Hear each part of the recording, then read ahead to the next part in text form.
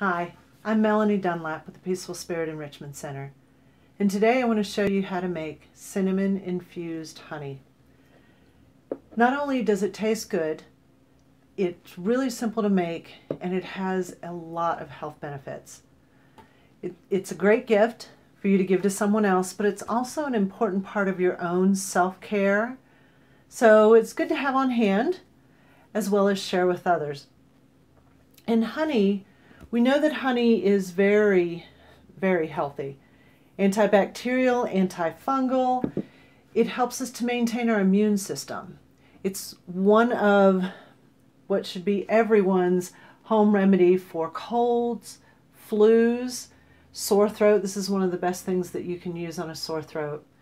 Cinnamon, of course, has anti-tumor properties. So combined with honey, they actually can be helpful in cancer. They're aid in digestion. They're good for arthritis. So very simple to make. You can use any kind of jar that you would like. So this is a big mouth mason jar. This is a tall skinny jar with a pour. But this is the one I'm going to use today, and this has a nice little pour spout on it. It's relatively small, so I can give it as a gift and include it with some other flavors. So I have cinnamon sticks, and I merely put a few cinnamon sticks down inside of the jar. Pour the honey into the jar, making sure that you cover the cinnamon sticks completely.